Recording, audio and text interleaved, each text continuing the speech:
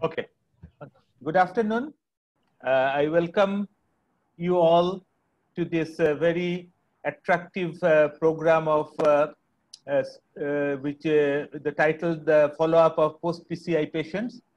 As you all know, that we celebrated the World Heart Day yesterday, and this is the concluding program of a week-long a series of programs on different topics of cardiology.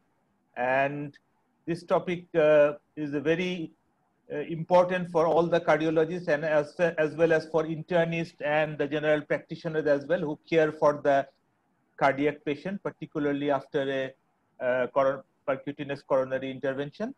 And this is a bread and butter of percutaneous coronary intervention.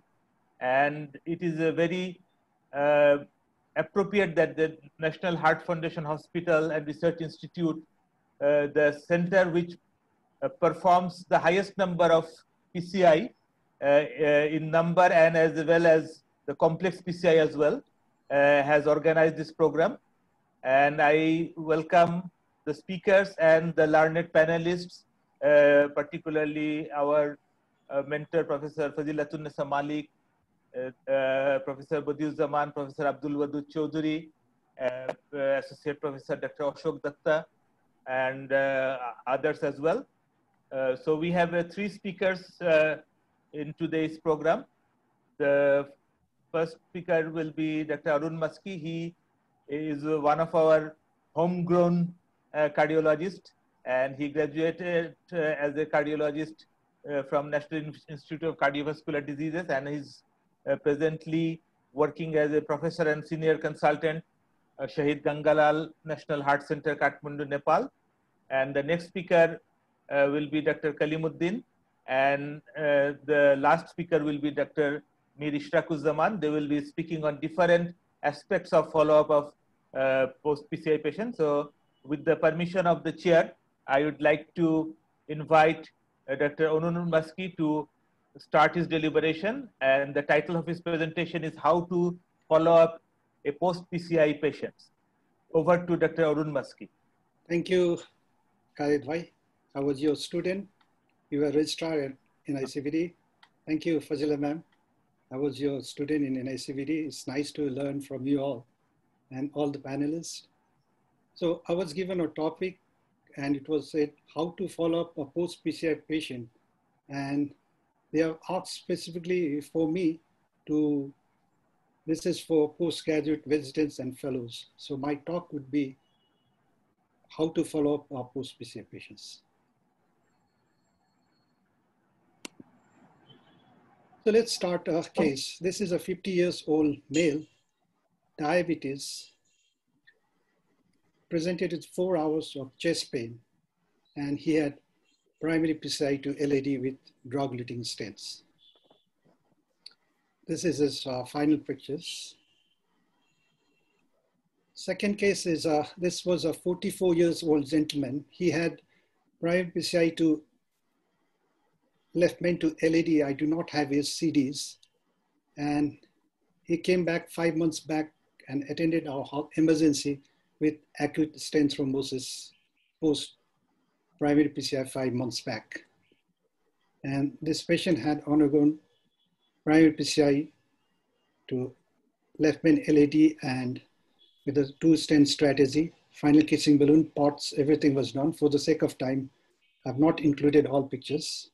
And this picture looks reasonable after post-PCI in acute stent thrombosis. This is a third case. This is a female, 35-year-old lady. She had an elective PCI to LAD and circumflex.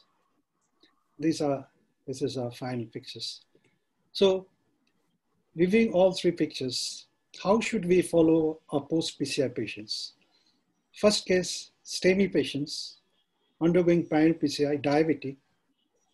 Second case, young gentleman, acute stent thrombosis in the left main, had primary PCI 5 months back. And third case was elective PCI, double vessel disease, and ejection fraction 35%. So what would be the strategy? How should we follow these patients? If you look at coronary artery disease, now it has been classified into two categories. One, acute coronary syndrome, which includes STEMI and non-STEMI. Second is the 2019 guidelines. They have changed the stable coronary artery disease into chronic coronary syndromes, and they have categorized into 6 categories. One, suspected coronary artery disease with stable angina or dyspnea. Second is suspected coronary artery disease with heart failure or LV dysfunctions. Third is asymptomatic or symptomatic patient stabilized within 1 year after ACS or recent revascularizations. Fourth category is after 1 year. Fifth is patient presenting with a vasospastic or microvascular disease. And the sixth category is asymptomatic subjects in whom coronary artery is detected as screening. The PCI could be elective, primary, or rescue. So what is the goal of primary PCI? It's the goal of PCI, except in patients presenting with acute coronary syndrome where you do primary PCI. In case of patients with chronic coronary syndrome, the goal is to improve quality of life, make him free from angina, improve physical performance, prevent patient becoming symptomatic, prevent myocardial infarction and heart failure, and prevent cardiac deaths. In those chronic coronary syndromes, except in patients with left main, triple vessel disease with proximal lesion or LV dysfunctions, the mortality benefit is not seen. In these 3 categories of patients, only mortality benefits are seen.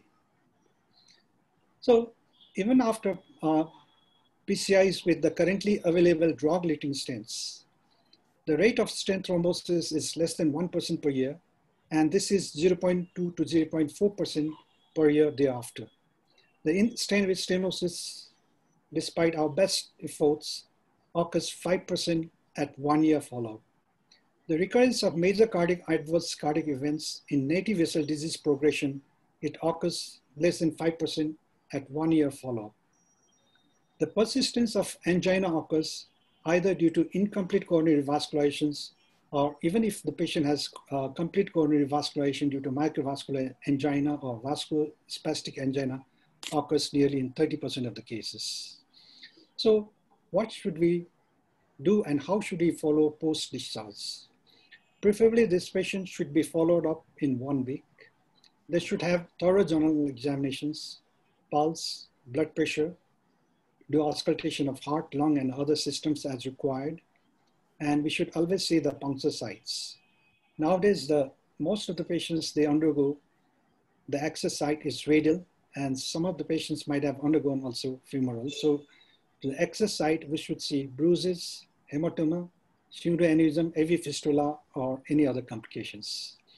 They should have investigations with 12-lead disease at rest, just to compare what was there and what is now. Do routine lab tests like hemoglobin, electrolytes, complete blood counts, renal function tests to see contrast-induced nephropathy, blood sugar, liver function test, and other investigations. And the echocardiography should be done. If previously not done, it should be done. And if it's previously done, in case of stable coronary artery disease, should be done preferably after 3 months, if the ejection fraction is low, because many of the patient would have stunt or hibernating myocardiums. And the drug treatment in this patient would be dual antiplatelet therapy, statins, ACI or ARVs, beta blockers. If the patient is in oral anticoagulation, they will be in atrial fibrillation, they would require oral anticoagulations. And if the patient is in chest pain, they require nitrates. So we'd like to categorize patients. What is the ischemic risk? What is the bleeding risk? And based on that, we can go for a DAPTs. And whether the PCI was elective PCI or primary PCIs, and what was the number of vessels like single vessel disease or multi-vessel disease, or whether the PCI was done in left main.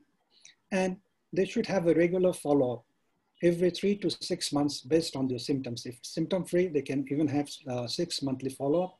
And the most important thing is they need to have lifestyle modification. They should attain cardiac rehabilitation and should be given advice on diets. So coronary artery disease manifestation may present as angina, or they may present as acute coronary syndrome with myocardial infarctions. They may even present as a signs of heart failure like dyspnea, or ischemia can present as arrhythmia, or they may even present as sudden cardiac death. So this may be of different presentation of coronary heart disease. And we all know that these patients required dual antiplatelet therapies. ACI and ARVs are indicated post-MI, especially in patients with heart failure with low ejection fractions, diabetes, and hypertension. Beta blockers also indicated in chronic post-MI patients, especially they are beneficial if they have LV systolic dysfunctions, or even if they are helpful in systolic heart failures. For patients with the chest pain, nitrates are helpful. And the patient is in atrial fibrillation, they required oral anticoagulations. The target BP should be around 130 to 80 millimeter mercury. If the diabetes, then HbA1 should be less than 7. And there should be intense statin therapy to lower the LDL goal. Currently, the guideline says reduce LDL less than 100, preferably to 55 milligram per deciliters. Give maximum tolerated dose of statins. If not, then as ezetimibe. If both does not achieve the goal, then we can add PCSK9 inhibitors. And important is they should have a cardiac rehabilitation and lifestyle modifications. There should be advice for healthy diets. Healthy diets include plenty of fruits, vegetable, nuts, lean vegetable, fish, and asked to avoid trans fats, red meat, refined carbohydrates, sweetened beverages. If the patient is overweight, obese, they should be advised to reduce weight. They should do regular activities like 30 to 60 minutes of intense physical activities in most days, and advised to stop tobacco or smoking if they are smokers. And the most important thing of post-PCI is dual antiplatelet therapies. The aspirin should be loaded 300 mg, and maintenance is 75 to 162 milligram daily. Clopidogrel 600 is loading dose, followed by 75 milligram daily. The newer agents are prasugrel and ticagrelor. 60 milligram is prasugrel loading dose, and daily dose is 10 mg. Important is should avoid prasugrel if the weight is less than 60, age more than 75, and previous TIs. So we even advise giving 5 mg prasugrel if weight is 60 kgs, less than 60 kgs. Ticagrelor is 180 is the loading dose, and 90 mg twice daily is the daily dose. And if the patient is on ticagrelor, aspirin dose should be less than 100 milligram per day. So before deciding antiplatelet therapies, we need to know what are the ischemic events and how is the risk of ischemias. These are the categories where the ischemic risk is very high. If the patient has prior stent thrombosis on adequate antiplatelet therapies, if the patient has the stenting of the last remaining patent coronary arteries, diffuse multivessel disease, especially in diabetic patients, chronic kidney disease with creatinine clearance less than 60 ml per minute, at least 3 stents are implanted, at least 3 lesions are treated, bifurcation lesion with 2 stents implanted, total stent lengths more than 60 millimeter, and treatment of chronic total occlusions are regarded as high ischemic events. Another is we have to judge what is the bleeding risk. The bleeding risk is categorized by BARC, Bleeding Academia Research Consortium. That there are different major and minor factors like if the patient is in oral anticoagulation, low platelet counts, bleeding diastasis, liver disease, active cancers, if the patient is planned on surgery and DAPTs, if the recent history of trauma surgery, if the patient has stroke or intracranial hemorrhage, if prior bleeding or transfusion histories, anemia, renal disease, age more than 75, or if the patient is taking NSAIDs, then these patients are high risk for bleeding risks. So we should categorize them as high bleeding risk. So what would be the duration of DAPT in patients who had post-PCIs? So we'll have to judge the bleeding risk and stent thrombosis. If the bleeding risk is high, then it should be reduced. And if the ischemic risk is high, then the dual antiplatelet therapy should be continued for a long period of times. These are the guidelines. We said if the patient has PCI in acute coronary syndrome, this patient should have DAPT at least for 12 months. And based on individual patient, they can be extended further beyond 1 year. And if the patient has high bleeding risk, then minimum 6 months of DAPT should be given in patients with acute coronary syndromes. If the patient has stable coronary artery disease or post-PCI for bare metal stents, 1 month of DAPT and continue aspirins. And for DS in stable coronary artery disease, 6 months should be given dual antiplatelet therapies. And sometimes the patient would be in atrial fibrillations, so they may require oral anticoagulations. So oral anticoagulation should be decided by Charles-Vaz score. We know that Charles-Vaz score is congestive heart failure, hypertension, age more than 75, diabetes, stroke, thromboembolism, vascular disease, age 65 to 74 years, and female sex categories. Charles-Vaz score more than 2 is class 1 indication, and Charles-Vaz score more than 1 is 2A indication. So this patient would be advised for oral anticoagulation in patients with atrial fibrillations. So what does the guideline say of triple therapies with DAPT and warfarin? If the ischemic risk is high, then give triple therapy with aspirin, clopidogrel, and oral anticoagulation for 6 months. After 6 months, 6 to 12 months, give dual antiplatelet therapy with oral anticoagulation, either with aspirin or clopidogrel. In case of patients with high bleeding risk, triple therapy should be given for 1 month, dual therapy up to 12 months, and after 12 months, only oral anticoagulations. If the bleeding risk is very high, then they should be given dual antiplatelet, dual therapy with oral warfarin, oral anticoagulation, and clopidogrel. This is a guideline. So for easy to remember, if the ischemic risk is high, 6 months triple therapy, dual therapy 6 to 12 months, and after 12 months, just oral anticoagulations. If the bleeding risk is high, give 1 month triple therapy, after 12 months dual therapy, and after 12 months give oral anticoagulations. Among the oral anticoagulations, novel oral anticoagulation, NOAC, should be preferred or vitamin K antagonists. Clopidogrel should be choice, not the prasugrel and ticagrelor. The dose of aspirin should be less than 100 milligram daily. The routine PPI should be used, and the indication for oral anticoagulation is based on Charles-Vaz score.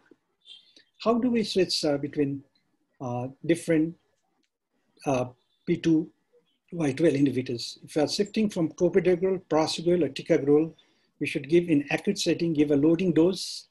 In case of prasugrel and ticagrelor, give after 24 hours. In case of chronic setting, we can switch the clopidogrel, prasugrel, or ticagrelor after 24 hours of those doses. And most of these patients might even go for a non-cardiac surgeries. The current recommendation is if the patient has dog-leaking stents, the DAPT should be continued for 6 months. After 6 months, this patient should be referred for surgery if the patient is on dog-leaking stents. And if the delay of surgery risk is greater than stent thrombosis, then it can be considered between 3 to 6 months, but it's recommended that we should not advise elective surgery before 3 months of dog-leaking stents. Similarly, in the bare metal stents, this surgery should be advised after 1 month of DAPT, dual antiplatelet therapies. So this is a summary of DAPT and elective surgery. DAPT increases bleeding risk of surgery. Risk of stent thrombosis is high on stopping DAPT. So if the patient is going for elective surgery, DAPT should be stopped, can be stopped after 6 months. and after bare metal stents after 1 month. And see, a lot of this patient present with angina. As earlier mentioned, nearly 20 to 40% of this patient may present with angina during follow-up of 1 year. So we'll have to distinguish whether this is a cardiac or non-cardiac. The typical angina means patients will have constricting discomfort in front of chest, neck, jaw, or shoulder or arm, which is precipitated by physical exertions and relieved by rest or night rest within 5 minutes. If they have 2 of these categories, they are known as atypical angina. And if it meets 1 or none of these categories, then these are non-anginal chest pain, which we can ignore. And Canadian Cardiovascular Society CCS classification, just to recall, 1 is angina on strenuous exertion, 2 on moderate exertions, 3 on mild exertion, and angina at rest is class 4, CCS class 4. So what are the structural and functional alteration chronic coronary circulation, which is responsible for persistence or recurrence of angina after percutaneous coronary interventions? This data is very important. Up to 20 to 40% of the patient present with angina after successful PCI at 1 year follow-up. The cause maybe there was some residual disease post-PCI, or disease has progressed, or this patient may have in-stent stenosis or in-stent thrombosis. They may have developed diffuse atherosclerosis. Some of this patient might have intramyocardial bleeds, and some of this patient may develop spontaneous coronary artery dissections. These are the structural cause. The functional cause could be this patient might have epicardial coronary artery spasms, or the epicardial coronary arteries are normal, but they may have microvascular dysfunction leading into anginas. So microvascular angina is angina, ECG changes, but without epicardial coronary spasm by angiographies. Vasospastic angina is angina at rest, frequently nocturnal, but they have a preserved effort tolerance. Microvascular angina is a prolonged chest pain which is not responsive to nitrates. So we have seen a patient with a stent thrombosis. This stent thrombosis is defined as thrombus within the stent of 5 millimeter of proximal or distal to stents. And they will have acute ischemic symptoms with the changes in ECGs and typical rise and fall of biomarkers. If it occurs within 1 day, this is called acute stent thrombosis. Within 1 month is subacute stent thrombosis. More than 1 month is late stent thrombosis, and after 1 year is very late stent thrombosis. The cause could be neoatherosclerosis, stenosis. It could be uncovered struts, or maybe underexpansion, malapposition, or other causes. And in-stent restenosis is also quite common. The in-stent restenosis with current drug-eluting stents is 5% in 1 year. This is lumining narrowing, more than 50% diameter stenosis within the stent segments or within 5 millimeter of stent A's. The common cause is new intimal proliferations. Other cause could be new atherosclerosis, or it could be caused due to stents like underexpansion, fracture, or malappositions. And they classify it at 1, 2, 3, 4, less than 10 mm, more than 10 mm, beyond stents, and if it's totally occluded, it's a type 4. So how do you approach these patients who present with persistent or recurrent angina post-PCIs? If this patient has recurrent angina post-PCI, take a thorough history to clinical examination with ECG and routine blood tests. If the patient presents with acute coronary syndrome, this patient is urgent coronary angiography and revascularization as per the anatomy. If the patient presents with chronic coronary syndrome or chronic stable angina, we should do functional imagings. And if it's negative, then this could be a non-cardiac cause of chest pain, and this should be evaluated. If this is positive with regional malmotion abnormalities, then coronary angiogram should be done. If the lesions are tight, they require repeat percutaneous coronary interventions. If there's an intermediate stenosis, then this patient requires functional assessment with fractional flow reserves or IFR. And if there's a mild stenosis, then they should be treated medically. If this patient have positive ECG angina, but without wall motion abnormalities, they should be given optimal medical therapy, maximum medical therapy. And if the symptom persists, then they should be advised for coronary angiogram and then revascularizations accordingly. To summarize those slides, if the patient has persistent or recurrent angina post-PCI, there should be advised stress ECG or stress imaging like stress echocardiography, stress MRI, PET, SPECT scans. And the test depends on patient characteristics, local expertise, or availability of tests like stress ECG, stress echo are quite commonly available, and these are the common tests we do routinely. And how do you categorize those patients based on this test as high risk? If the exercise ECG in patients with exercise ECG, if the cardiovascular mortality is more than 3% per year according to Duke-Tedman scores, in SPECT or PET perfusion imaging, area of ischemia is more than 10% of left ventricular myocardium. The stress echocardiography, if 3 or more of the 16 segments which shows stress-induced hypokinesia.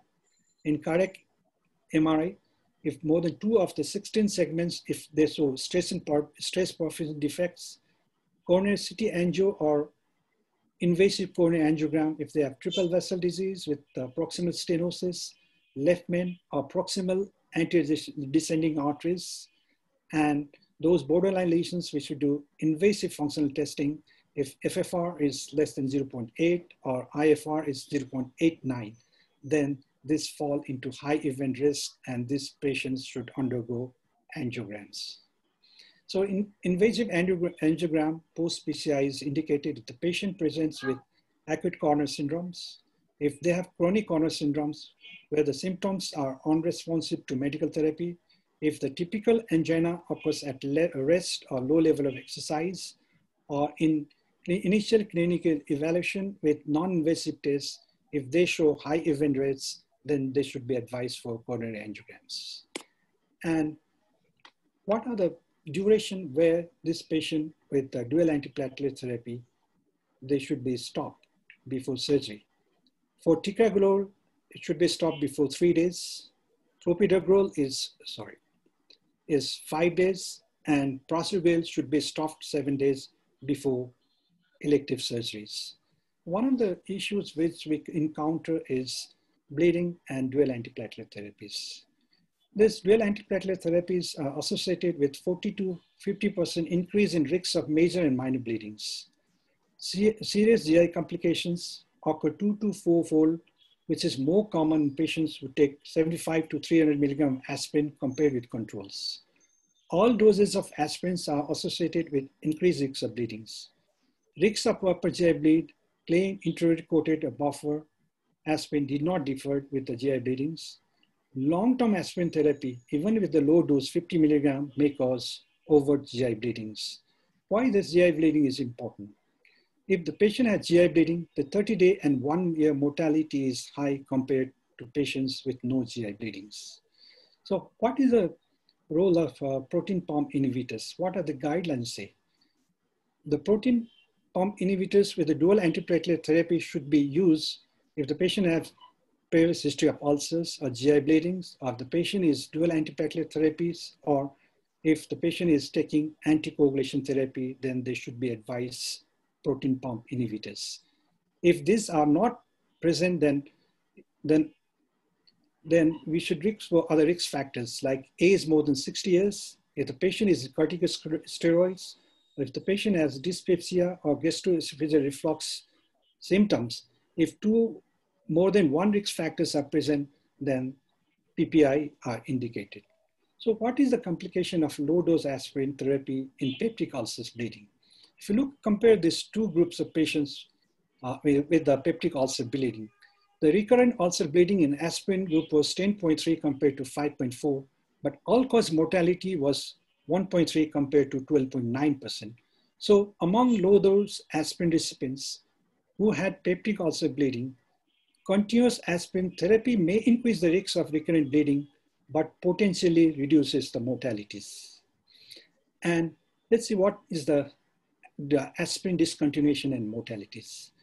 So in patients with cardiovascular disease, discontinuation of low-dose aspirin therapy after peptic ulcer bleeding increases the risk of death and acute cardiovascular events more than 7-fold. So how to start antiplatelet therapy after GI bleeds? So if the patient has GI bleed, this patient should be referred to gastroenterologist and hemostasis should be established. And the risk of GI bleeding is more after 72 hours. So once the hemostasis is established, wait aspirin for 3 to 5 days. And after 3 to 5 days of hemostasis, then this aspirin can be restarted. There's not much data of clopidogrel. Possibly it can be started after 3 to 5 days. And the study and guideline do not say anything about dual antiplatelet therapies. So in conclusion, goal of PCI is relief of signs, symptoms of myocardial ischemia, should give regular follow-up, advice for diet, dual antiplatelet therapy should be given, statin should be given to reduce LDL, drugs therapies like ACI, ARVs, or beta blockers, nitrates as per the indications. There should be risk factor modifications. Patients should be asked to maintain healthy lifestyles, and there should be appropriate use of non-invasive tests, and invasive coronary angiogram should be done as per the indications as discussed earlier. These guidelines and recommend help to make decisions, but the best management strategy for individual patient should be based on given conditions. And thank you. Thank you, ma'am. Thank you, Heart Foundations.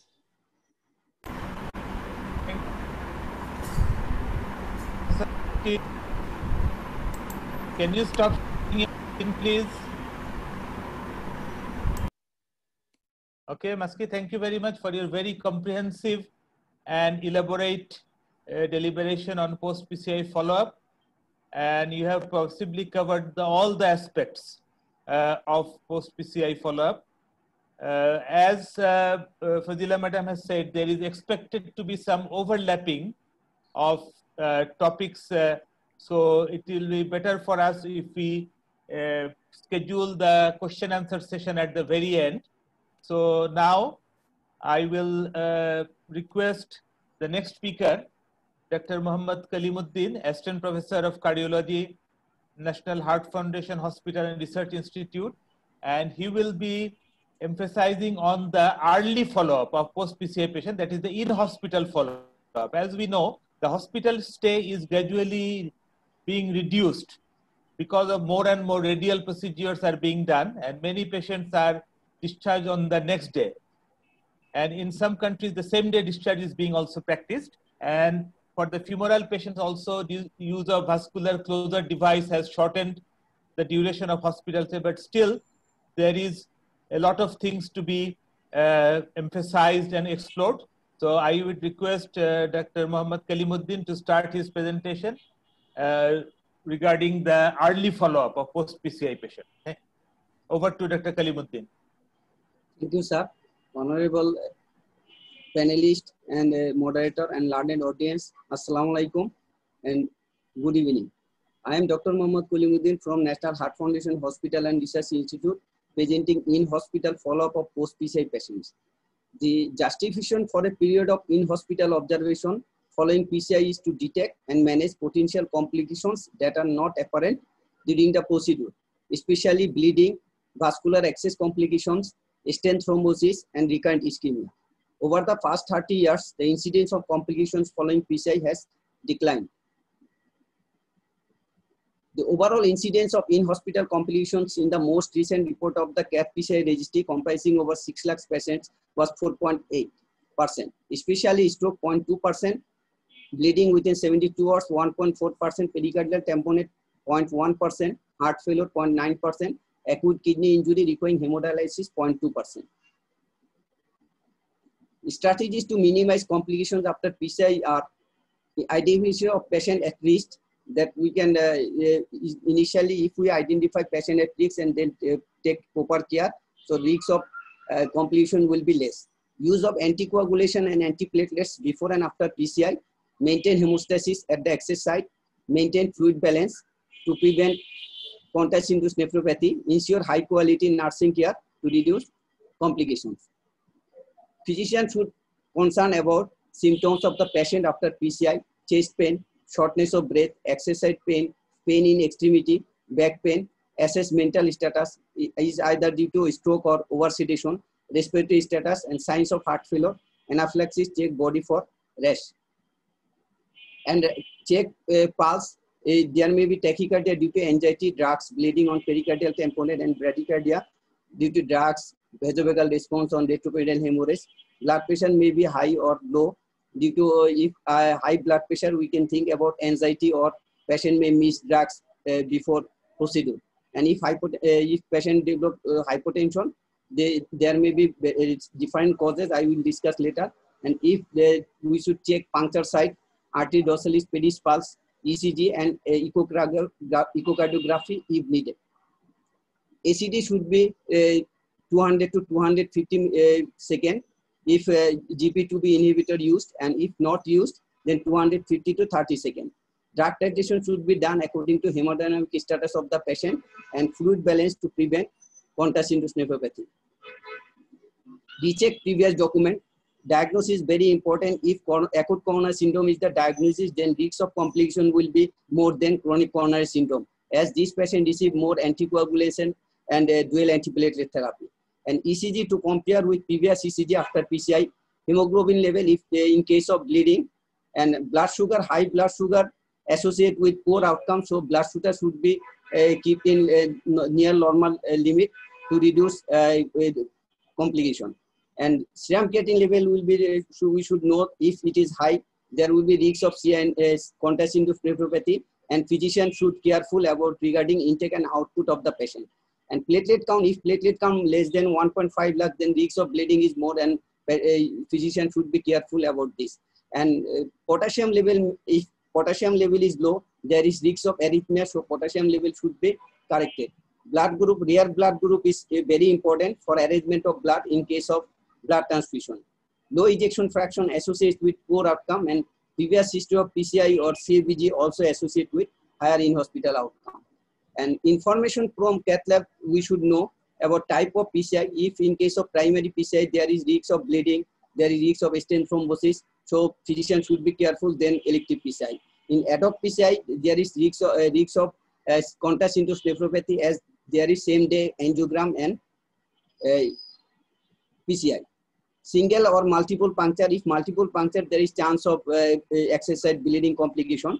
Duration of procedure, it is also important because their patient may be hungry for prolonged time, and there may be hypovolemia, and patient should keep in mind that there will be indwelling sheath more in situ, so there is risk of bleeding.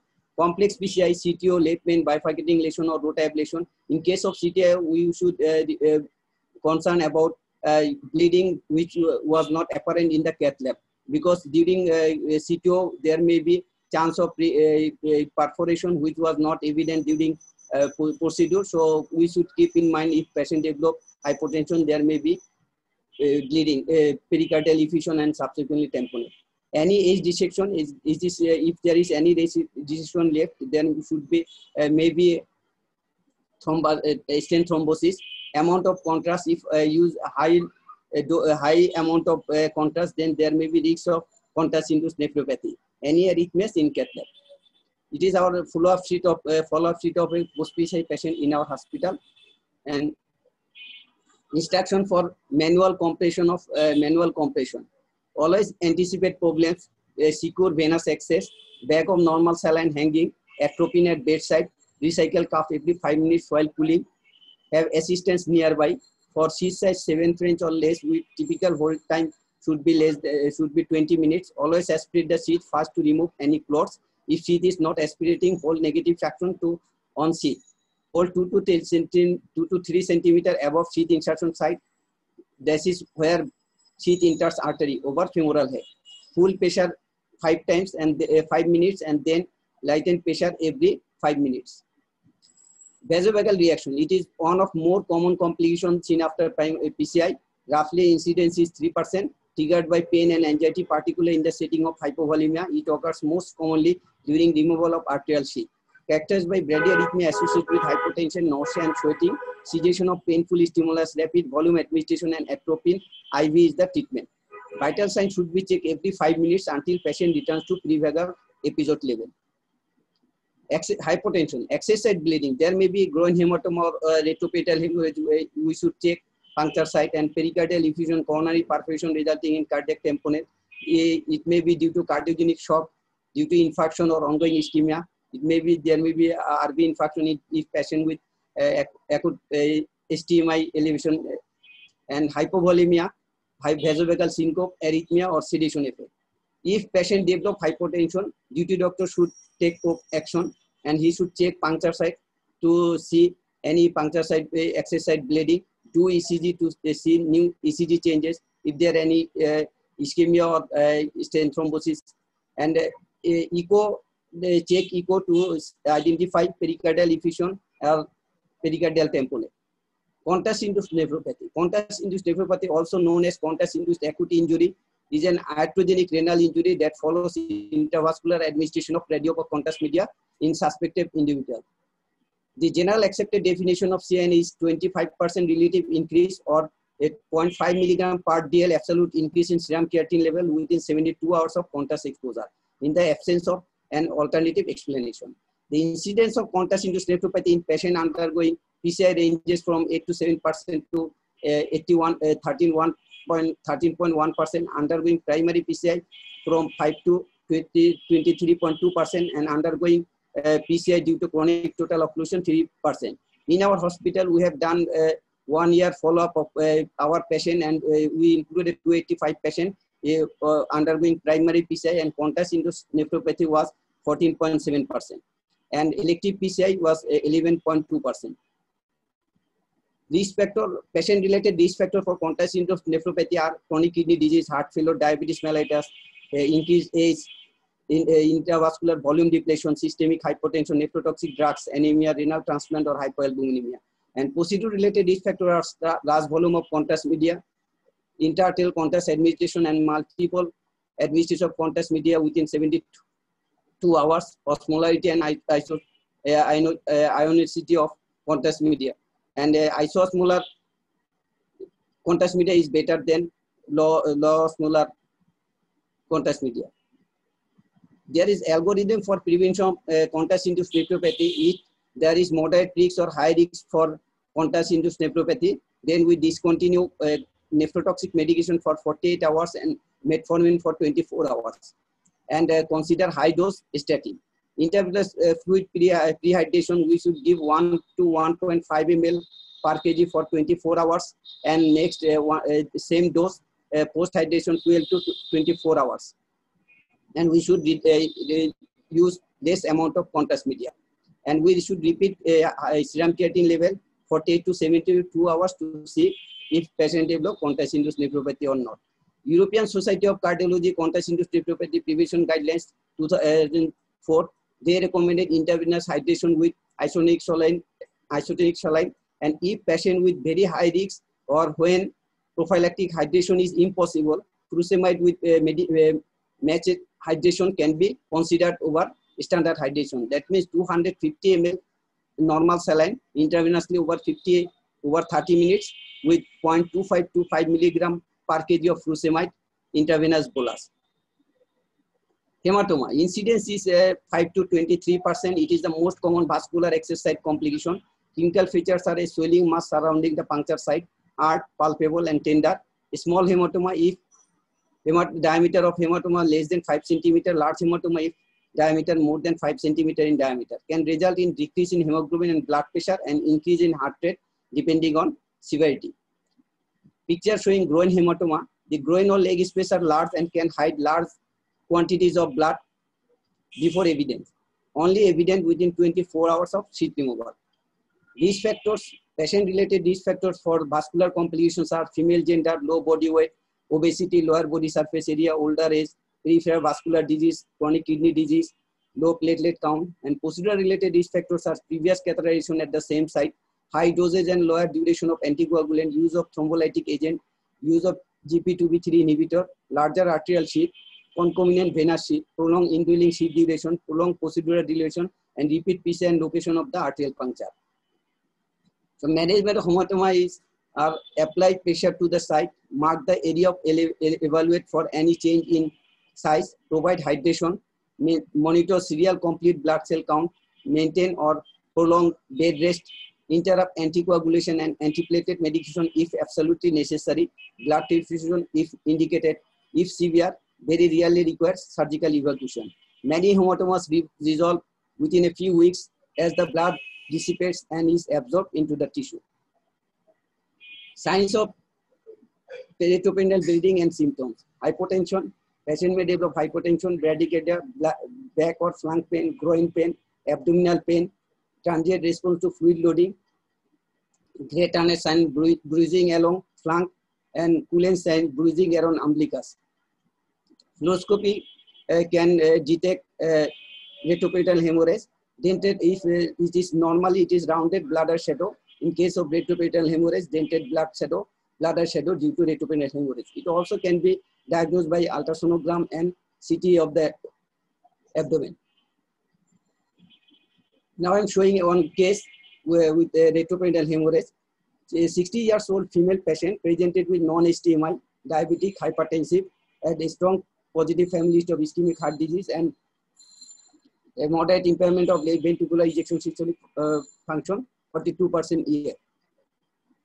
Coronary angiography revealed 90 to 90% stenosis proximal part starting from origin involving bifurcation and RCA dominant vessel having 70 to 80% stenosis in its proximal segment and 80 to 90% stenosis in its distal segment. Final result after stenting.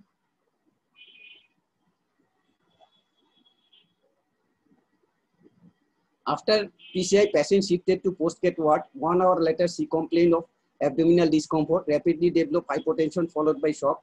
Check echo, no pericardial effusion, ECG only tachycardia, no other changes. Clinically, patient is paper white. So we shifted patient to cath lab and angiography revealed a central jet of blood going to retroperitoneum from external iliac artery. And 7.7 into 18 millimeter cover stent deployed at 20 atmosphere for 60 seconds and perforation sealed up by cover stent. So management of retroperitoneal hemorrhage are provide hydration, perform serial blood cell count and hemoglobin estimation, maintain or prolong bed rest, interrupt anticoagulant and antiplatelet medication if necessary, blood transfusion if indicated. If severe, site of bleeding should be promptly identified by angiography and treated with cover stent. Rarely may require surgical correction and evacuation. Now I'm presenting second case, acute stent thrombosis. Mr. X, 50 years old male, hypertensive with chronic stable angina, non-diabetic, non-smoker, underwent elective PCI to LAD and L6. PCI done to LAD.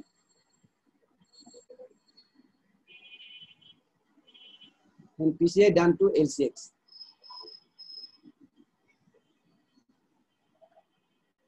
Patient was sent to post-care ward with good hemodynamics. Approximately 2 hours after procedure, patient suddenly developed cardiac arrest followed by respiratory arrest. Immediately CPR started, intubated and sent to cath lab. CPR continued, check CG done. There is both LAD and LCX occluded with thrombus. And temporary pacemaker 1 done, CPR started, both bases were wired. And repeated thrombus aspiration done.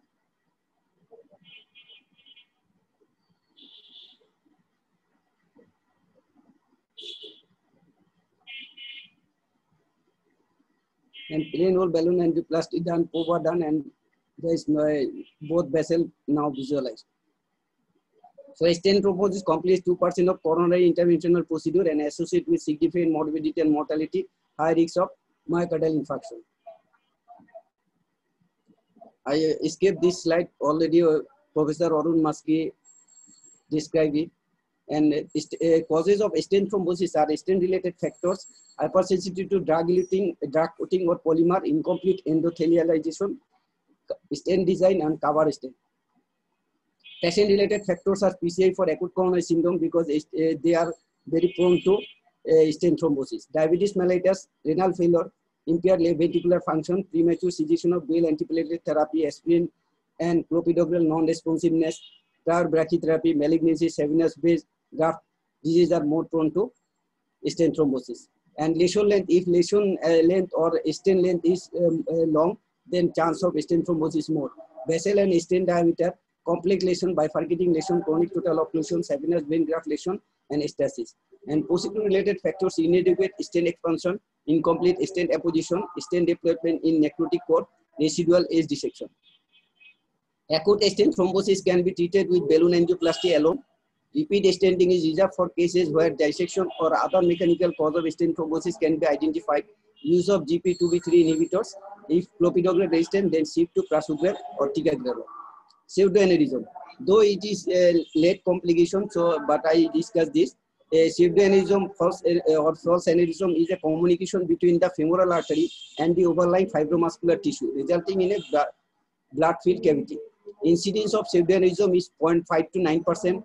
Low arterial excess, female gender, older age, diabetes, and obesity have been associated with pseudoaneurysm formation, frequently result from failure to achieve adequate hemostasis after the catheter or sheath is removed. A pseudoaneurysm has continuity with the arterial lumen, whereas hematoma does not discontinuity with arterial lumen. Clinically, it is detected as a pulsatile mass with bruit adjacent to the site of femoral access. By Doppler color flow imaging, it is detected as equiluscent area, extraluminal cavity in communication with common femoral artery, and with to and fro blood flow during systole and diastole in ultrasound. Management: small pseudoaneurysm less than 3 cm can typically be observed as they can clot spontaneously over time within 4 weeks. Ultrasound guided compression or hemostop device can also be used to compress a pseudoaneurysm. Ultrasound guided percutaneous thrombin injection. Endovascular techniques such as coil embolization, detachable balloons, stent grafts have also been used. Indication for surgical treatment include rapid extension of the pseudoaneurysm, concomitant distal ischemia or neurological defect, microtic aneurysm, pseudoaneurysm, failure of percutaneous intervention, and compromised soft tissue viability. Arteriovenous fistula. Incidence of arteriovenous fistula is 0.2 to 2.1%. A direct communication between an artery and a vein that occurs when the artery and vein are punctured. The communication occurs once the sheath is removed. These factors are multiple stent access attempts, punctures above or below proper site level, in impaired clotting. And clinical features are: patient may be asymptomatic, or there may be bruit or thrill at access site, swollen tender extremity, distal arterial insufficiency or deep vein thrombosis can result in limb ischemia confirmed by ultrasonogram. And management: some arteriovenous fistula resolve spontaneously without intervention. Some may require ultrasound guided compression or surgical repair. Compartment syndrome. It is rare complication. It can more common with radial intervention. It is caused by raised pressure in a closed osseofacial space. Pressure more than 30 mm mercury gives rise to ischemia of forearm muscle. Cardinal sign is pain during dorsiflexion. Early detection is important, and proximal compression may limit hematoma and mitigate the situation. Any sign of neurovascular deficit warrants urgent fasciotomy and or vascular surgery. There is figure showing swelling of the hand, and there is 2 transradial band to stop bleed hemorrhage. Periprocedural myocardial infarction. A new CKMB or troponin I or T raise greater than 5 times the upper limit of normal will constitute a significant periprocedural myocardial infarction. Predictors of periprocedural myocardial infarction are complex lesion like presence of thrombus, stenosis or saphenous vein graft or type C lesion, complex procedure, treatment of multiple lesion or use of rotational atherectomy, and associated complication like abrupt vessel closure, side bench occlusion, distal embolization or no reflow. Advanced age, diabetes mellitus, renal failure, multivessel PCI, left ventricular dysfunction are the important determinants of clinical outcome of such PCI.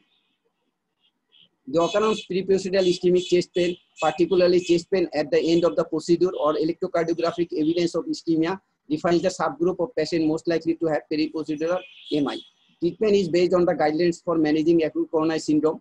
From a meta-analysis of 20 studies included more than 15,000 patients. Troponin elevation after PCI occurred in 32.9% of cases and was weakly associated with increased mortality at 3 to 67 month follow-up.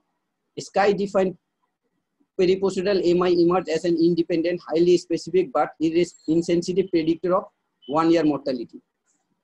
So post-PCI discharge management program includes safe monitoring in the immediate post-PCI period,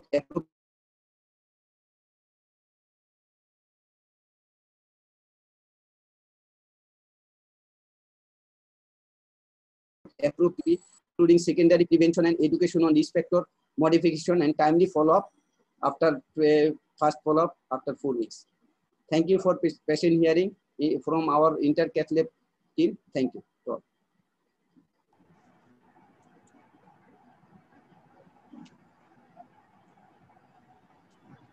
Thank you, Dr. Kalim, for your very focused and illustrative presentation. Can you stop sharing your screen, please? Yeah. Now I would like to move to the next or the final speaker, Dr. Mir Ishtakuzaman. He is a consultant cardiologist working at National Heart Foundation Hospital and Research Institute, and he will be speaking on the post-discharge follow-up of a patient after PCI in the setting of general practice. Over to Dr. Mir Ishtakuzaman, and after he finishes, then we will have the question and answer from the audience as well as the words of wisdom from the learned panelists. Over to Mir Ishtakuzaman. Thank you, sir. Respected moderators and expert panelists, I'm Dr. Mir Ishtakuzaman, going to talk on post-discharge follow-up of post-PCI patients by general practitioners. Actually, Professor Orun Mashki and Dr. Mohammed Kalimuzaman have covered a lot, so I think it will be easier for me to go through these slides. So follow-up is always an integral part of a management plan for the post-PCI or any cardiac patients. So during discharge after post-intervention, we actually give lots of advice to the patients, and as well as we tell them what to do and not to do.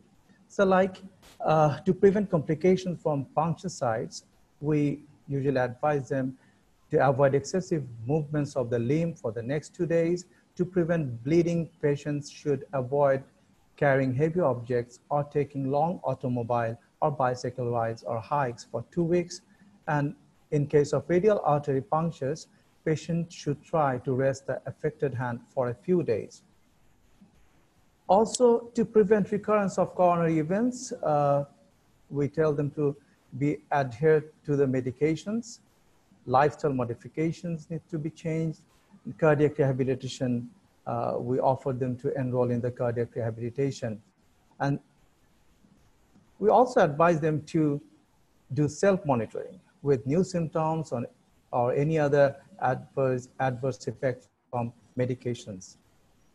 So in follow-up after discharge, 3 points that we need to know. How should patients be followed up after coronary intervention? Who should see them in follow-up, and what aspects need to be considered? So in the early follow-up, or we can say it's a post-interventional follow-up, it should be done within 7 days. And it be performed within 1 week by the patient's primary care physician, general practitioners, or internist, or other physicians responsible for further care.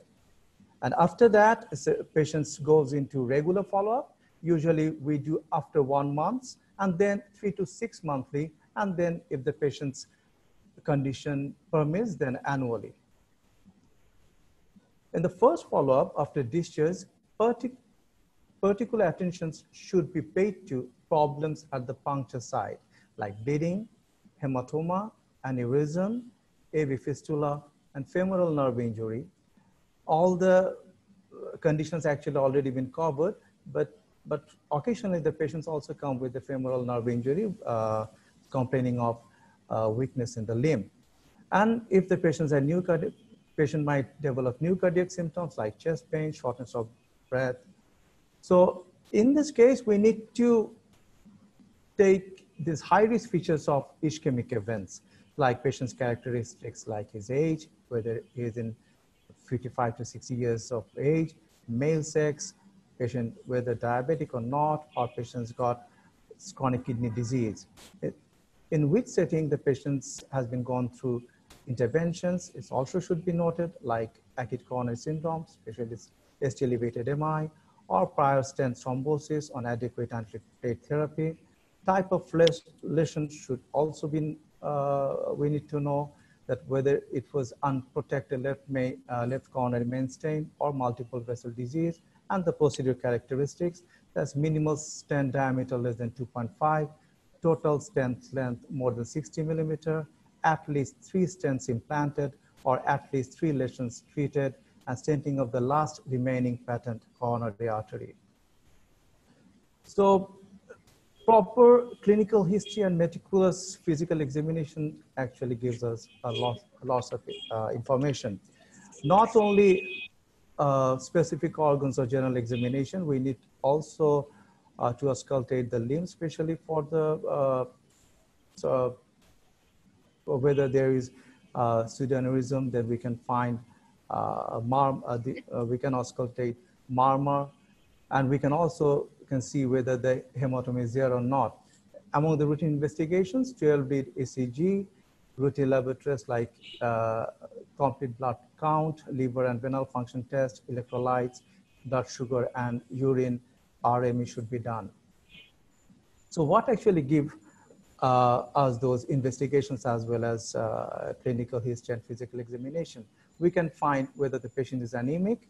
So if the hemoglobin drops more than 2 grams from the baseline, so it should be further evaluated, and contrast-induced nephropathy by doing creatinine, as already told by Dr. Mohammad Kolimuddin. And we also, sometimes the patient complains of, about the statin intolerance. So if statin treatment has just been initiated, so if the patient develops muscle symptoms, so liver values can give us the clue. And continuation of prescribed drug treatment, particularly of dual antiplatelet treatment after stent implantation, it should be reinforced again. And if the new cardiac symptoms or new ECG changes, so then the algorithm should be for acute coronary syndromes, which is covered by beautifully by Professor Orun Mashke. So I won't go through this stent thrombosis because it's, and so then as a general practitioner, the patient should be referred to cardiologist or cardiac referral center. In the regular follow-up visits, the patient should be followed up regularly by their primary care physicians independently of any additional visits that may be necessitated by worsening symptoms, comorbidities, or any other tests that need to be done.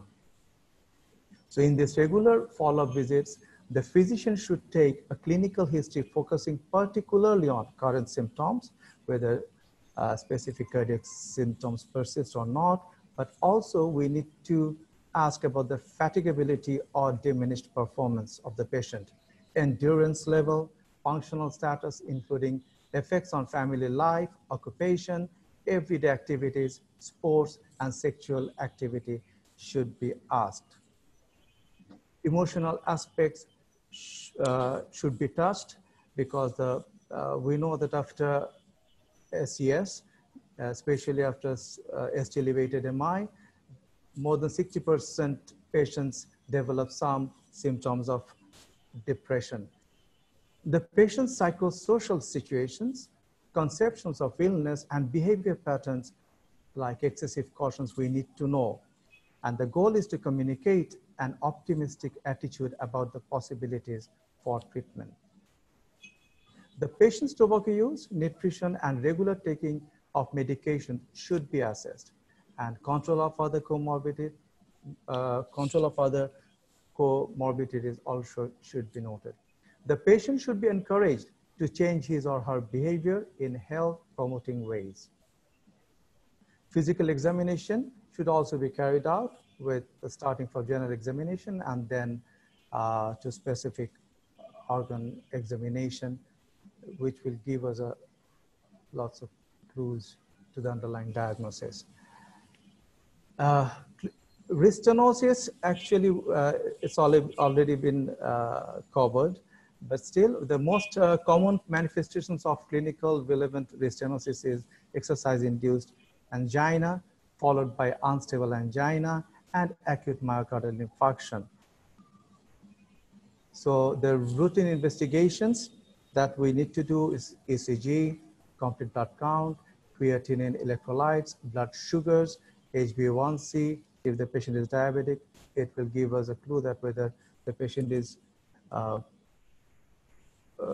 well controlled or not, poorly controlled diabetes, SGPT, fasting lipid profile, 1 month after initiation of statins in MI patients and 3 months in others, then 6 monthly if the profile is stable, and echo also should be done. About the stress test and coronary angiography, routine stress testing after coronary interventions has no proven benefit and is not indicated. Routine CT angiography is not indicated after coronary stent implantation. If symptomatic patients, an imaging stress should be considered in patients with prior revascularization over stress ECG. In general, the indications for coronary angiography after PCI are the same as those for primary coronary angiography.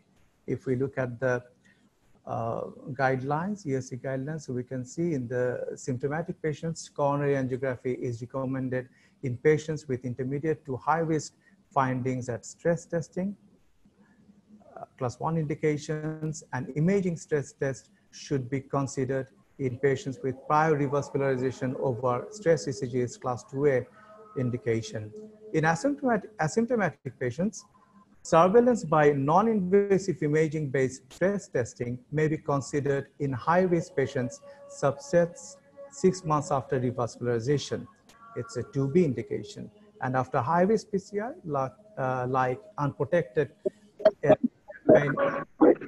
left main stenosis, or late, if 3 to 12 months, surveillance angiography may be considered irrespective of symptoms. And routine non-invasive imaging-based stress testing may be considered 1 year after PCI and more than 5 years after CABG. So when to refer to the cardiologist? The primary care physician should refer the patient to the cardiologist whenever symptoms and signs arise that might be due to ischemic heart disease and cannot be adequately evaluated by the primary care physician alone. Now, we need to, I think often we face this patient's concern, we can say. Sometimes patients comes to the clinic and complains about the localized chest pain at the site of stents. So they think that after implantation of the stents, at the site of the stents, they develop chest pain. Often they have fear of excessive movement, that they think the stent might go down or elsewhere. So patients often look apprehensive. And sometimes they think the stenting put body in bad shape, made feeling down, patients look so depressive. And all these concerns actually because of the gap between the physicians and the patients. So we need to clarify all the course of the illness and the course of the procedure to the patients so that patient make himself comfortable. And sometimes after 1 month of intervention, patient became fatigued, lost weight significantly. After querying, we can find that the patient actually stopped taking all the calorie intake because he thinks that it might cause a heart attack again. Sometimes patients stop statins because fasting lipid profile is below normal level. So they just stop statins, but they do not know what is the benefits of statins taking after cardiac events or after intervention. And sometimes they stopped dual antiplatelet taking only aspirin, as they think that P2Y12 inhibitor has same actions. Why they should take these two drugs together? And sometimes, often dentists told to stop DAPT for tooth extractions. Professor Arun Mashke actually covered a lot about this non-cardiac surgery in post-intervention patients. So what I just want to share that dental surgery is in low risk group. So there is no need to stop both antiplatelet drug. This is also been covered by Professor Arun Mashke sir, about the non-cardiac surgery. But here I just want to share that this depending upon the whether the surgery is emergency or semi-elective and elective, and risk of thrombosis and risk of bleeding, all should be considered before stopping or continuing aspirin and clopidogrel. So myocardial revascularization must be accompanied by medical therapy and other secondary prevention strategies for risk factor modification and permanent lifestyle changes. Secondary prevention and cardiac rehabilitations are an integral part of management after revascularization. For the patients, it is a journey, not destinations. For physicians, we need to make this journey smooth, easy and comfortable for the patients. Thank you.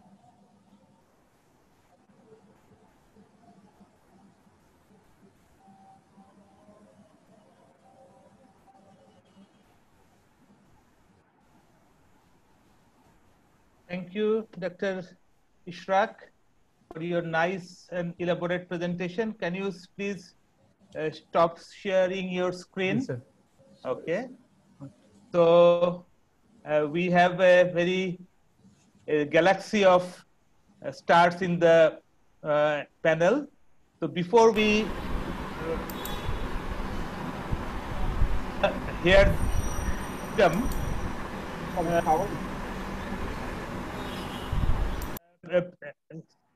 there are some questions in the chat box from the participants. So I would request the speakers as well as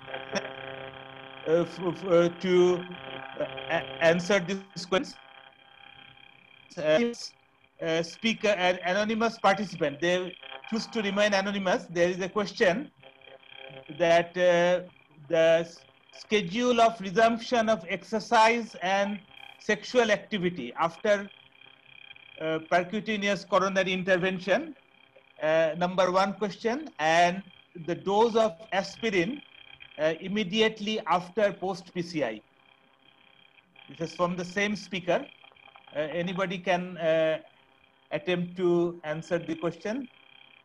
At that time, Professor Maski was delivering his lecture. So first of all, I request that Professor Maski, do you have any opinion? Yeah, I mean, aspirin dose, if you're starting PCI, your loading dose is 300, and they recommend low dose as low as 75 to 100 is recommended dose. And in our setting, we tend to give, for practical reasons, around 150 milligram of aspirin, because sometimes we say the dose efficacy is something different. Like we give clopidogrel, though not recommended, to give 75 milligram twice daily. So ideally 100, as low as 75 to 150 is good.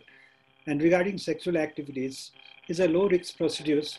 And for stable patients post PCI, if the patient is stable, can do normal activities, then they can continue. But for post PCI in acute coronary syndrome, they need to be stable, and it will take around at least 4 to 6 weeks. We have to assess functionally and then resume activities. Exactly. Any of the list want to yeah. share? In our practice also, we usually practice initial, at least for 1 to 2 months, with clopidogrel and aspirin in double dose. That is recommended by SCC and AHA. That is on 15 milligram clopidogrel daily and on 15 milligram aspirin as well. And regarding the activity, sexual and other activity, Arun Maski really what he said is that is real. After 4 to 6 weeks assessment of the activity, physical activity and stress tolerance by physical activity is very important before going back to the normal activity in any patient with STEMI or non-STEMI with PCI. But if the patient is having the chronic stable angina and now PCI is done, then after 7 days he may go to normal activity. Okay. There is another question from an anonymous participant. If a patient is suffering from an operable cancer, when surgery is needed after PCI, what should be the approach? Well, we'll have to find out what is a comorbid condition of patients.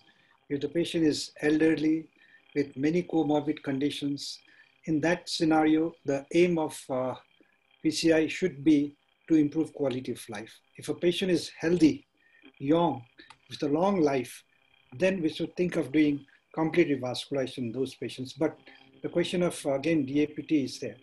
If the surgery is emergency or urgent, where you cannot wait, then this patient should undergo surgery based on DAPT. But if this elective surgery, if the patient is on bare metal stents, you can go after 1 month.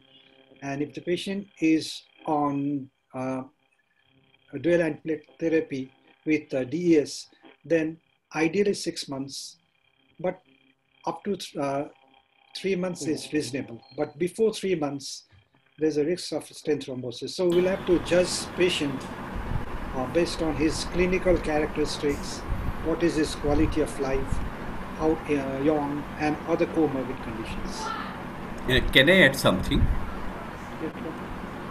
Sir, one thing is that the purpose here is to make the patient fit for the surgery.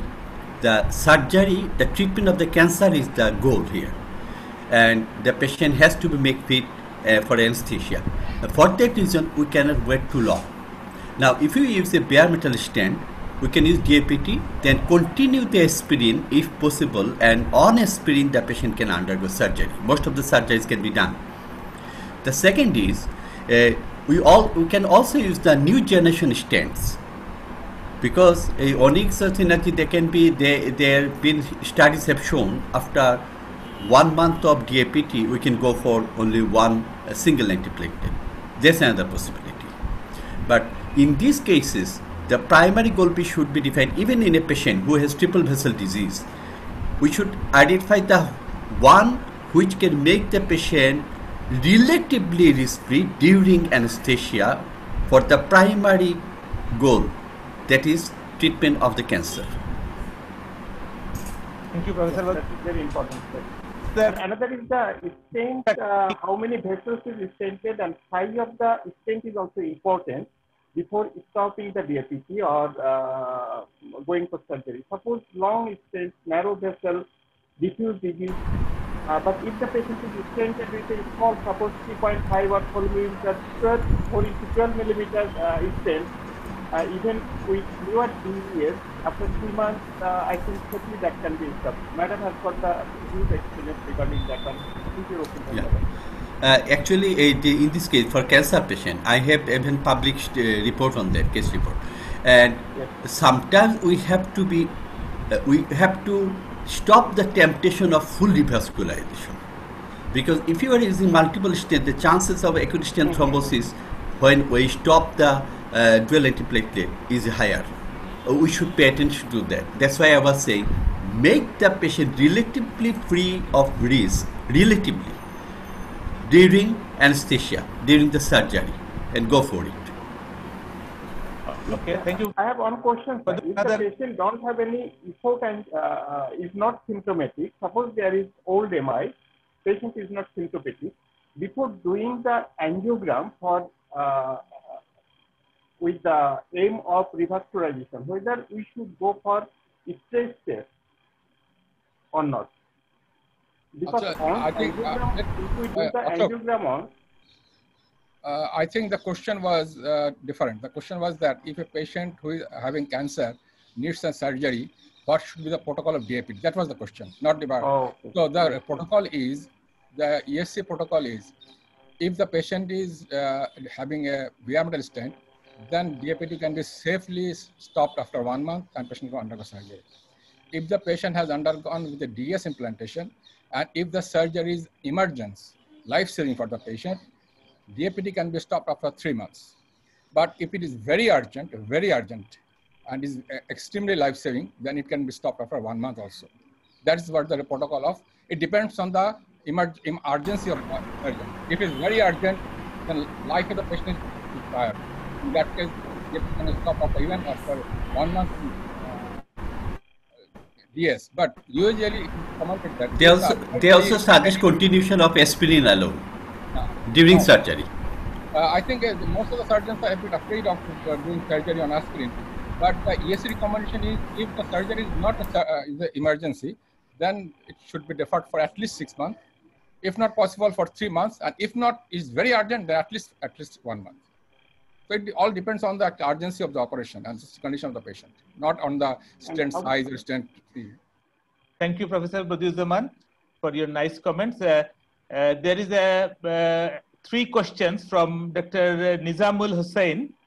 The first question is lifelong proton pump inhibitor necessary with continuation of dual antiplatelet therapy? Our guest faculty, Colonel M.A. Malek, is with us. Can I have your words of wisdom, please?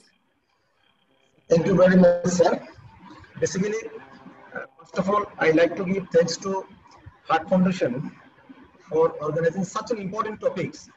Why I say it is important? Because if you consider PCI, it can be done by the renowned lesion interventional cardiologist. It can be done by the even fellow. This PCI can be done in tertiary level, advanced center, high volume center. It can be done even in small center.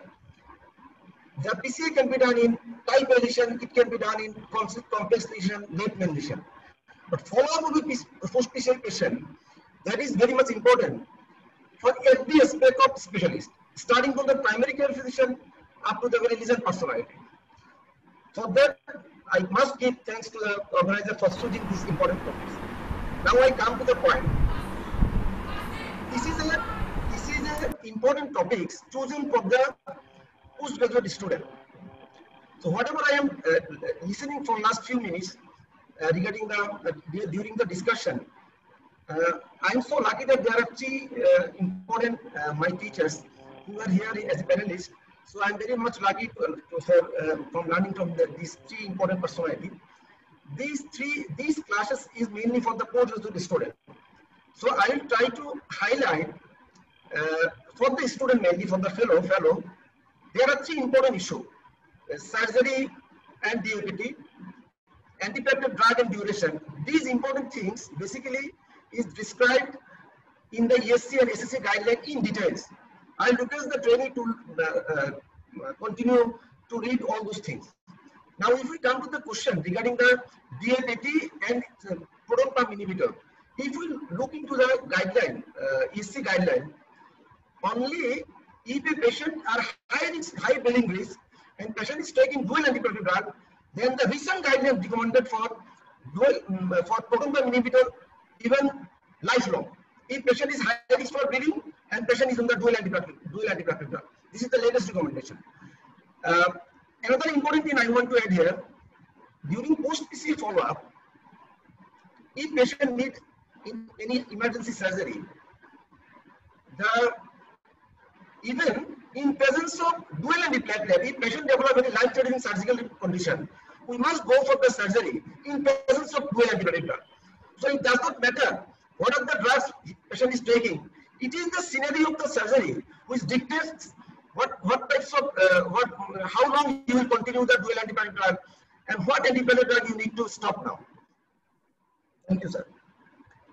There is another question. The participant wants to know reduction and stopping of antiplatelet drugs in relation to platelet count. I would request Professor Fadila Madam to deliver some words of wisdom on this question.